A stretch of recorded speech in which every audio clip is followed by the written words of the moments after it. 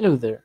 So in this exercise, we got the this set of triplets of real numbers x, y, and z, and in this set we define the usual summation of vectors. That means component by component. However, we changed the definition for this scalar multiplication, and we need to see if it is or is not a vector space. So this scalar multiplication in this case defined as follows. We take k multiplying the vector, and what happened is that inside appear k squared. So in this case, we can find a contradiction with one of the axioms. So let's consider the eighth axiom, and what this eighth axiom say is that k plus m times the vector u should be equals to ku plus mu. So let's see what happened with the left-hand side of this equality here. So k plus m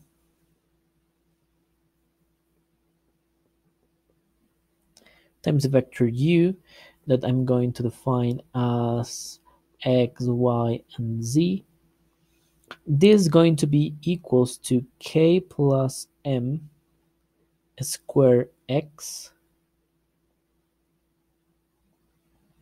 k plus m square y, and k plus m square z. And the right hand side of this expression here is equal to ku plus mu.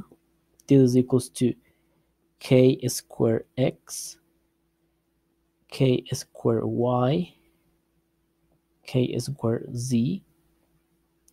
And let me define v as alpha, beta, and gamma. So plus, I'm sorry, is here is not v, it's just u, sorry. Yeah, and here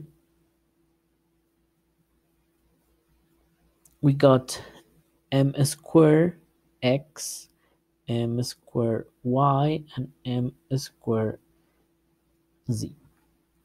So you can observe what's happening here, and is that here we got km square, and here sorry, I forgot one step, but you're looking what's happening here.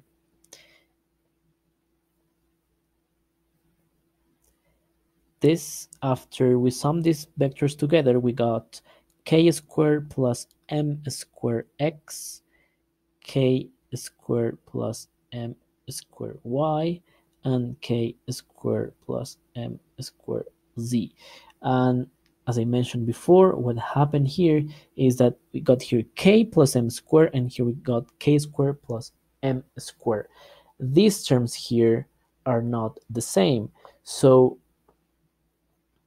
here we got a contradiction, basically, and it said that the axiom of this vector space is not satisfied. That means that immediately Vs is not a vector space.